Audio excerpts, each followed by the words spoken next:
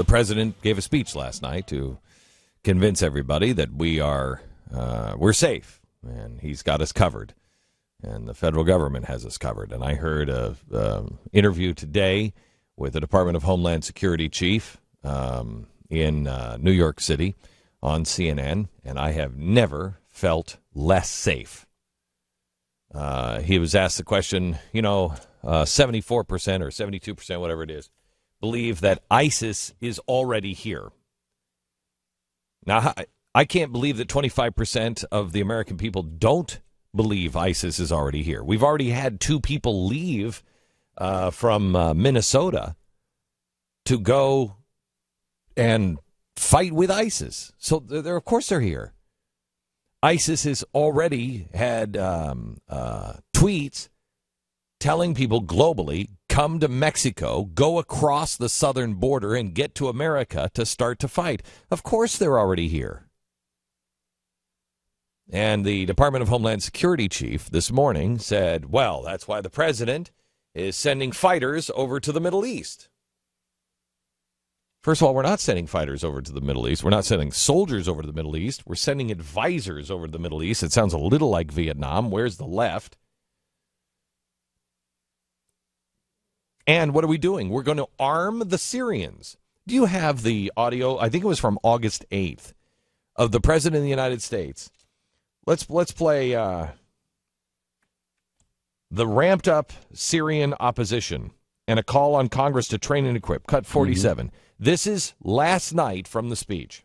Across the border in Syria, we have ramped up our military assistance to the Syrian opposition.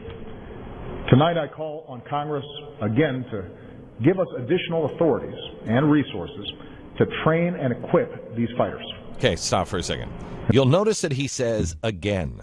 I call on them again. So what he's doing is he is sending a message that he has already been asking for this. He's already he's been going down this road for a long time. I'm begging Congress to please let me arm the Syrians because that's the right thing to do. I call on them again. But here's the truth.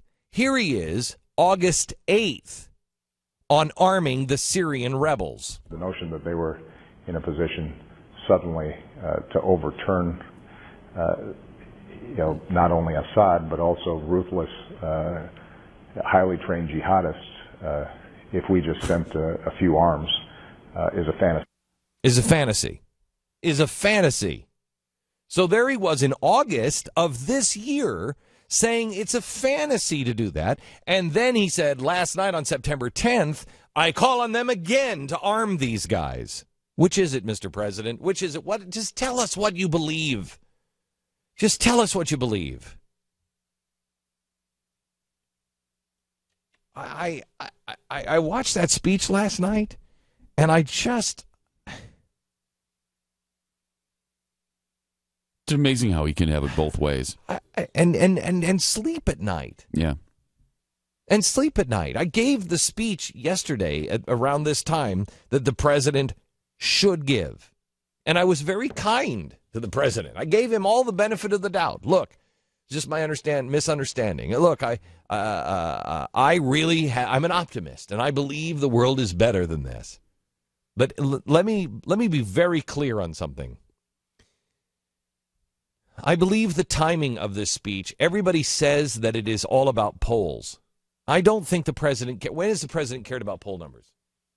When has this president cared about poll numbers? If he cared about poll numbers, he wouldn't have done a lot of the things that he's already done. Now, they're thinking, this is what the press is reporting, that he's just doing this because he's seen how the floor has dropped out on him with ISIS.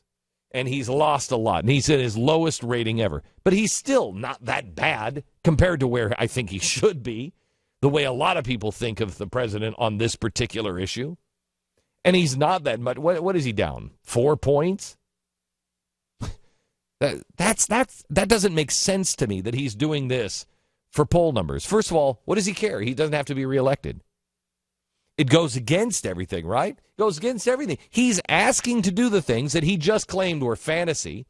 By doing something, he has to claim that his policy in Iraq, or at least it will be pointed out, your policy in Iraq was foolhardy at best. So he's, by not saying anything, it's only going to make his poll numbers worse. Unless you know something that I don't know. Now, I don't believe the president is involved in a conspiracy. There's no 9/11 truther stuff here happening. What I'm saying is, either because of the chatter or lack of chatter, because the press is reporting now that we do know that the government has admitted to the truth that ISIS is sending people across our southern border. The president just set the table last night so he can say, that's why I said they were very dangerous. That's why I said this before it happened. Now, I don't want to believe in things that are so cynical because I don't think the president wants a good American to die. I don't think he wants our malls shot up. I don't think that he wants, whatever could happen across our border. I do not believe that of the president of the United States. I don't think he wants that to happen. And if we get to that point, well, we're done. We really are done. Because he's got the power, he's got the military, the media. And if that's really who he is, then there's no chance anyway. We might as well, let's just take the day off. Let's go golfing with him. Let's take the day off.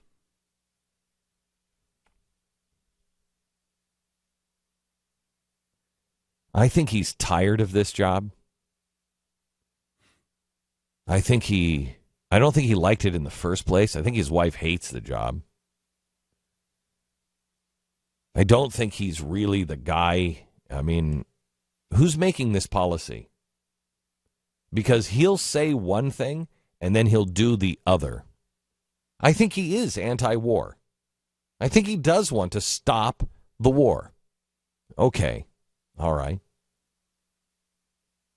I think he does want to organize the Middle East. That's what he said last week. We have to organize the Middle East. Think of that. The ultimate community organizer who thinks the way to do this is to organize the Middle East. Well, that's what he has done. All of his policies. Now, this started under George